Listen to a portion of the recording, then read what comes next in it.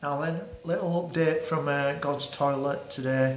Houston Gandhi's been caught stealing from the little corner shop in Heaven again.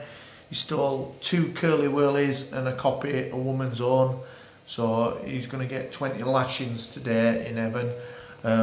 Whitney, Houston, again, found at Ink Toilets, again, doing dirty things to men for cash and drugs. It can't go on forever. I don't know how many warnings she's had, but her and Amy Winehouse are both on the last warning, so just letting you know that just won't be going on. Caught George Best last night selling kidneys outside bar again. I don't know how many chances do these people need. Great footballer, but massive alcoholic.